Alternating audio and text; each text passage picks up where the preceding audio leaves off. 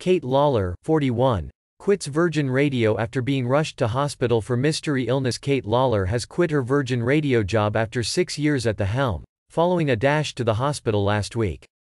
Virgin Radio host Kate Lawler, 41, has quit her job at the station after 6 years.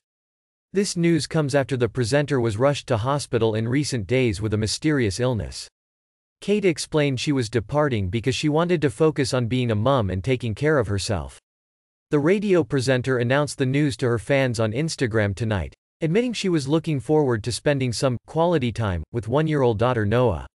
She revealed that she would be returning to broadcasting in the future, but that it felt necessary to take a break.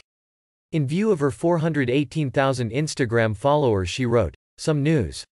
This will be my last week on at Virgin Radio UK drive time after 6 wonderful years with the station. It's not been an easy decision for me to make, and I know that I'll return to radio broadcasting in the future, but right now, it's time to take a break. Thank you to the bosses of Virgin Radio for being incredibly understanding and supportive of my decision and for holding the door open when the time is right to come back. I've loved working here over the past 6 years, and I'm so grateful they wanted to make returning to work for me as easy as possible and allowed me to work flexibly, 3 days a week.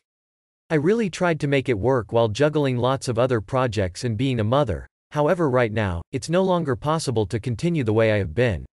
I want to be more present as a mum, to spend as much time with my daughter before she starts nursery, then school, and to enjoy quality time together," she continued.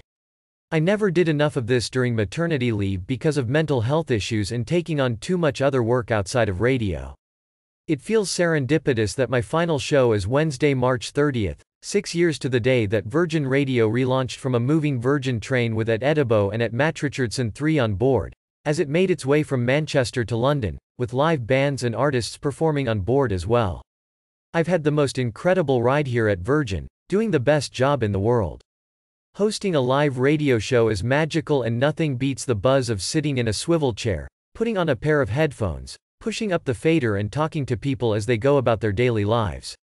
I've loved playing songs that I hope have made you spontaneously dance or air drum, sing out loud or bring tears to your eyes, like they have for me.